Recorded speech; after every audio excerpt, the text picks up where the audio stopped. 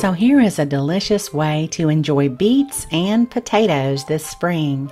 I loved how this dish turned out. It was so delicious. So I knew that I had to do this video very soon for those of you out there who are growing potatoes and fresh spring herbs and beets. So we are going to smash these potatoes and beets and fry them up. They're going to be delicious. It's very similar to some potato fries that I showed you last year. So here are the ingredients, and you notice that I don't have measurements. You can just kind of follow along and add a little bit more or a little bit less of some of the ingredients that you like. So we'll want to start by trimming the beets, take those tops off. You can reserve those and cook those later if you want to. And I am also using some fresh spinach and from the garden. We'll need a lemon, a scallion, some fingerling potatoes, along with some fresh herbs and nasturtium flower petals if you have them, and some minced garlic with some salt and pepper and olive oil and safflower oil and Greek yogurt. So I started by preheating my oven to 400 degrees Fahrenheit, and I am going to cook these potatoes and beets in little tin foil pouches. So I just drizzled them with a little bit of olive oil and a little sprinkle of salt, and I coated them real well and then just tied them up in a little pouch. And so into the oven they go for about 40 to 50 minutes. Now we're going to cook these again, so I didn't want to overcook them.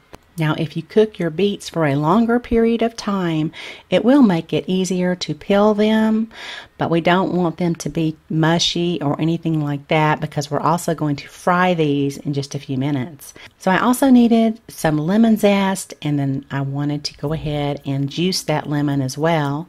And now for my yogurt, just added a tad of the lemon juice. You don't want to add too much of the lemon juice, and then some fresh herbs like the scallion, the dill, and some mint, along with a good sprinkle of salt and pepper. And we will just combine these until it's nice and creamy. We're going to serve our vegetables with this.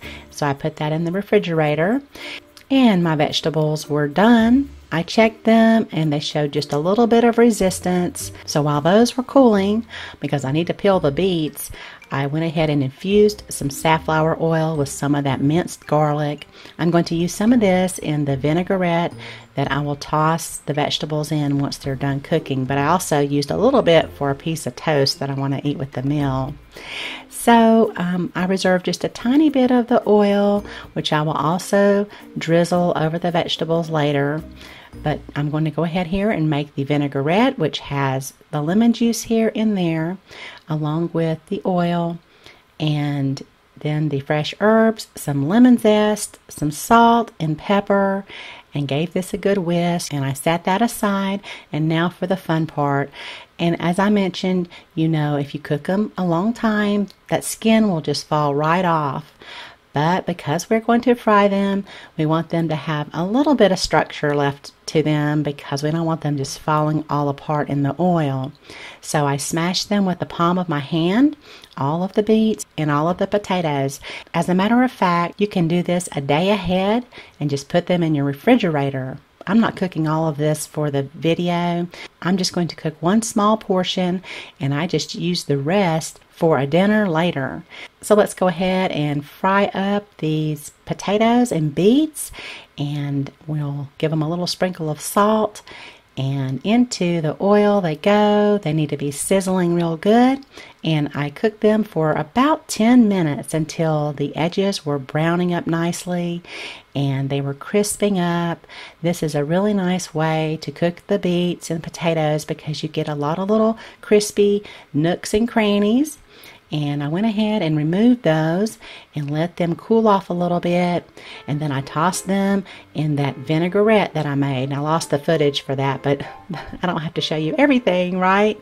At any rate, I went ahead and also wilted some of those spinach leaves, and I had roasted a chicken earlier, and then I served the potatoes and beets with a little bit of that yogurt on the side and just dipped them right in there.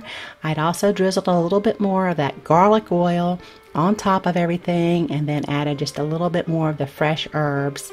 So with the wilted spinach and then the potatoes and the beets, everything was just really, really good. So I hope you can give this a try and make it your own with whatever it is that you're growing in your garden.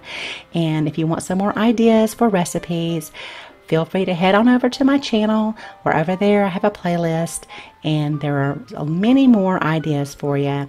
Don't forget to click that bell off to the right of the subscribe button, and you'll receive all notifications for my channel.